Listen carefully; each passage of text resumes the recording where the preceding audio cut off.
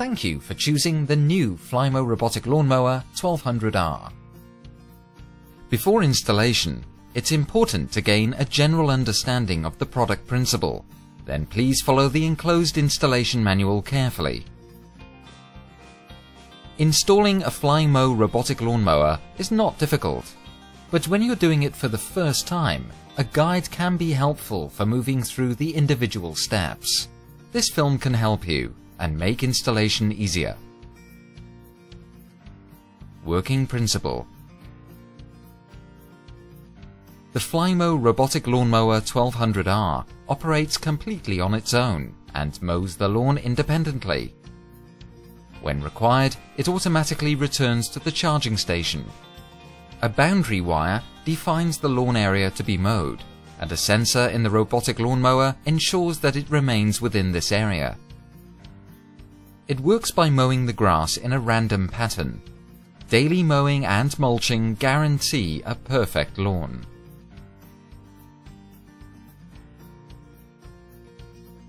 As the robotic lawnmower has a collision sensor, some obstacles do not require a boundary wire.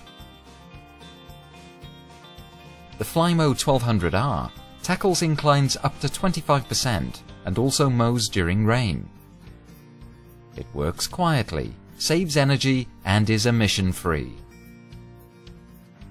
Each garden has its own challenges.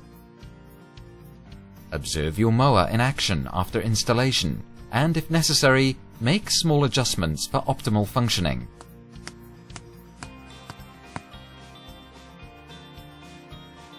Contents of box. First, we will unbox the Flymo Robotic Lawnmower 1200R and see what comes with it. You will find a small rule inserted in the cover of the box. This will help you lay the boundary wire with proper distance to various obstacles. A roll of boundary and guide wire. 2 bags with pegs that you can use to secure the wire to the ground. A charging station that sends signals along the boundary and guide wire and also charges the mower. On the back you will find all wire connections. A power supply that must be connected to a mains outlet. A low voltage cable that connects the power supply with the charging station. A bag with connectors for the charging station and couplers to connect the guide wire to the boundary wire or to repair a damaged wire. A bag with 3 screws that secure the charging station to the ground. An extra set of cutting blades. Anti-theft stickers. And naturally, the robotic lawnmower. You will also find a printed manual, a quick guide, and this installation movie, which you are now watching. The only tools required are a hammer for the pegs and 2 pairs of pliers, a wire cutter, and pliers for the couplers.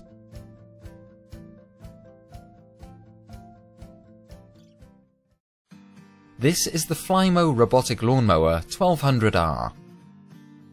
On the underside of the mower is the cutting disc with 3 razor-sharp blades. On the back is the main switch.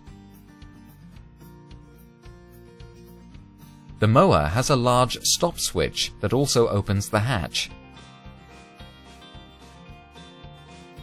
Under the hatch you will find the display and keypad for all menu settings.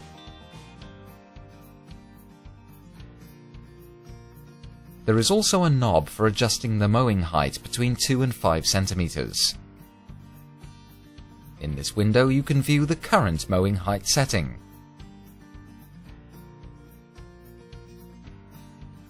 For the safety of people and animals, the mower is equipped with lift, tilt and collision sensors. The mower also has an alarm that can help prevent theft. Placement of the charging station. The first thing you should do is to make a simple sketch of your garden to get an overview. This will help you plan your boundary and guide wire placement and placement of the charging station. The charging station should be set up in a central place in the garden, with the mains outlet within 10 meters. Please never place your charging station outside the lawn area, and make sure that the cable connections are aligned towards the lawn end.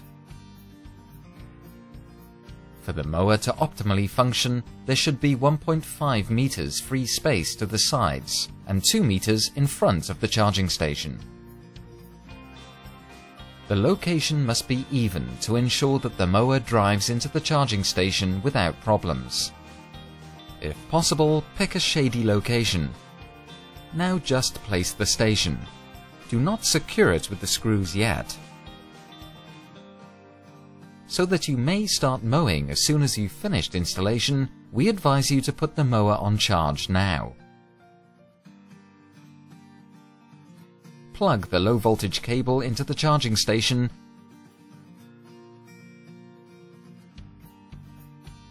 and the power supply into the power outlet. Turn the main power switch on and push your robotic lawnmower into the charging station. The mower will now start charging. The boundary and guide wire. Now it's time to lay the boundary and guide wire on your lawn for the Flymo Robotic Lawnmower 1200R. The boundary wire defines the mowing area for the robotic lawnmower. The guide wire is important for showing the mower the way back to the charging station. The charging station sends a signal through the wires. The robotic lawnmower has a sensor that detects the signal as it approaches the wire. If it runs over the cable, it stops, turns, and continues to mow in a different random direction. If the mower needs to be charged, the guide wire sends a signal that shows the mower the way back to the charging station.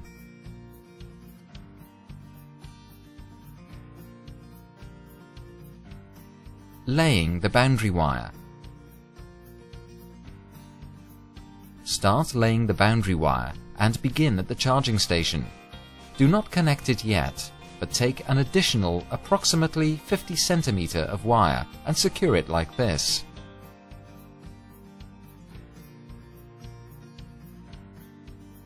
As the robotic lawnmower always passes the wire a few centimeters before it turns, the wire must be laid at different distances from obstacles. Here, the ruler comes in handy.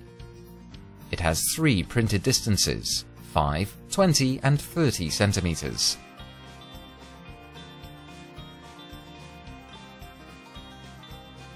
In front of hard walls, you should use 30 centimeters distance, otherwise the mower will collide with the wall at every turn. With flower beds, where there is no risk of collision, 20 centimeters distance is sufficient. If the distance is smaller, the mower may drive over the edge and get stuck. Near paved paths, on level with the lawn, we recommend using 5 centimeters. The robotic lawnmower will use a part of the path to turn, and no uncut grass will remain. On gravel paths like this, there is a risk that the mower will get stuck. Therefore, use the 20 centimeter distance. If you have hard surface paths like this, you can just let the mower pass over. Around ponds, you need to use 30 centimeters distance to ensure that the mower stays on the lawn. For greater security, there should be a barrier with approximately 15 centimeter height. These are guide distances. To optimize mowing results, you can adjust the wire once you've learned how the robotic lawnmower works in your garden. Place the pegs on level lawn areas at a distance of about 70 centimeters. This is only a guide distance and depends on various factors. Be sure to stretch out the wire smoothly. If an uneven lawn makes it rise in the air, you will need to use extra pegs. Otherwise, there is a risk that the mower will cut the wire during mowing. Alternatively, you can also make a thin slit in the lawn with a spade, like this. Lay the wire approximately 5 to 10 centimeters into the ground. This is a good option if your lawn is very uneven. if you would like aerate without problems, or if you want a hidden wire from the start. But even if you lay the wire on the ground, it will be completely overgrown after a few months. If there are obstacles on your lawn that you do not want the mower to hit, you will need to create islands with the boundary wire.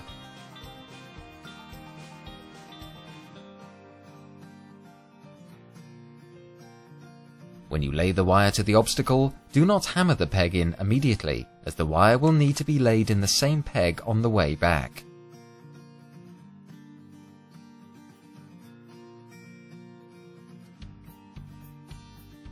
As described before, lay the wire around the obstacle.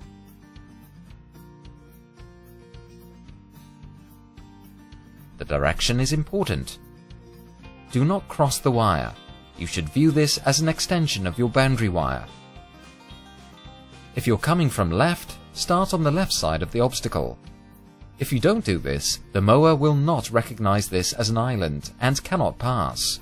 It stops, and you will receive an error message on the robotic lawnmower display.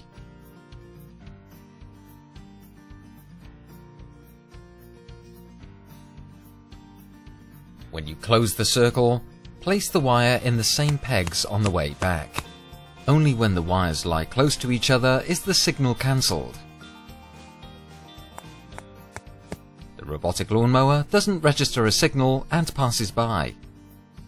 Some obstacles do not require this and are recognized by the mower. The main body of the mower is a collision sensor. When the robotic lawnmower drives to a tree and collides, it independently turns around and changes direction. It is, however, important that the tree does not have visible roots, as the mower will cut them or get stuck. Also be careful with woody shrubs, as the mower can get stuck in them. Again, it's good to create a sketch of your garden at the beginning, because the guide wire later needs to be connected with the boundary wire in a central place across from the charging station. If you have pre-planned this spot, you can leave approximately 10 centimeters of wire more at this location. If you're planning future trees or flower beds, it's a good idea to lay some spare boundary wire, like here. When you return to the charging station, leave 50 centimeters of wire for the connection and cut the wire.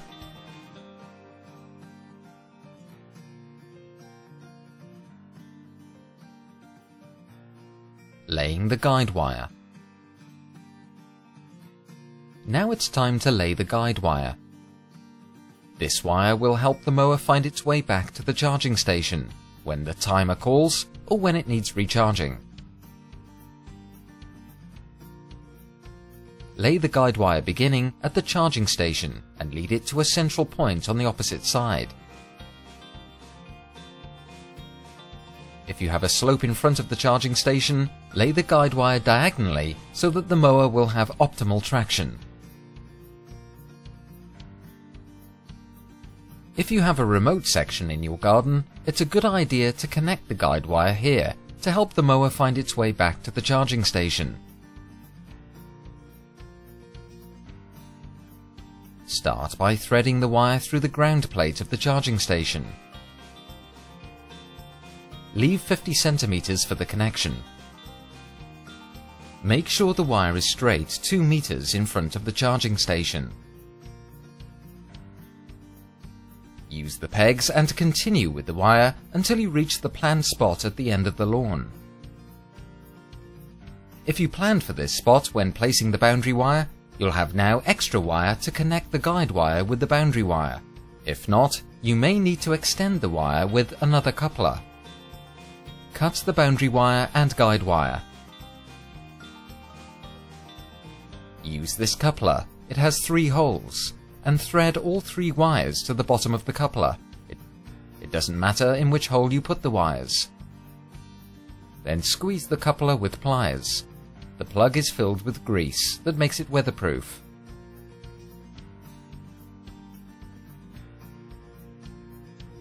Use the pegs to secure everything in the lawn. In this video, we have handled a few garden layouts. In the manual, you will find more examples that might be helpful for your individual installation. Wire connecting. Now we are almost finished with the installation of the Flymo Robotic Lawnmower 1200R. You just need to connect all the wires. On the back part of the charging station are 3 wire ends that need to be equipped with connectors. Take a measurement at the contacts on the charging station. Stick the wire into the plug. Fold over and squeeze with pliers. Cut off any surplus wire. Once you've done all 3, connect them. This is important. The boundary wire from the left side must be connected to the left connection and vice versa.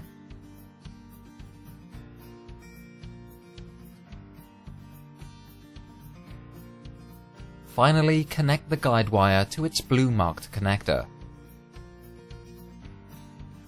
Place the charging station on the ground and secure it with the supplied screws.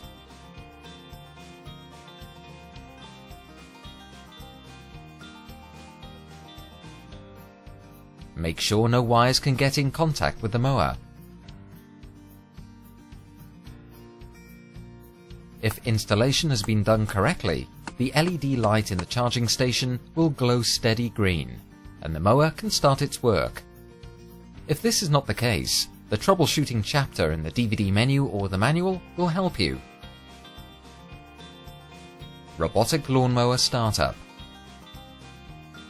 Before starting your Flymo Robotic Lawnmower 1200R, remove objects such as pine cones, children's toys or smaller obstacles from the lawn.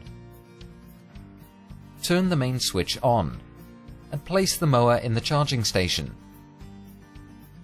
Press the stop button and open the hatch. Enter the pin code 1234 by default and follow the startup wizard. If you prefer, you can just let your mower work with the standard factory settings, but we recommend that you make your personal choices according to the circumstances of your garden. Please read the Flymo manual for detailed menu information. At the beginning, set the cutting height to max. This will prevent the robotic lawnmower from cutting the wire. After a few days, you can start lowering the cutting height. Your new robotic lawnmower will start with a test of your installation.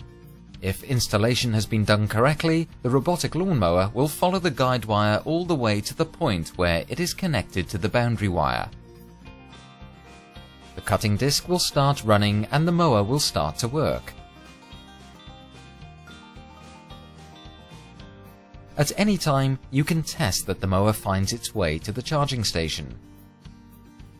Place the mower at the end of the guide wire, about 3 meters from it. Make sure the mower points toward the guide wire. Enter the menu and select Home.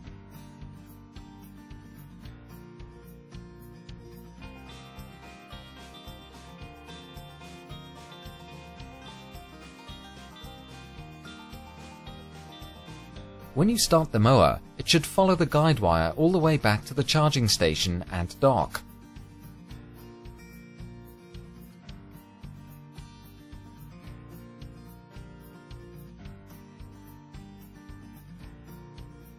Set the mower to Auto mode. That is what you normally use. Watch the robotic lawnmower in action, especially how it keeps the desired distance to obstacles. You will normally need to adjust the wire in a few places.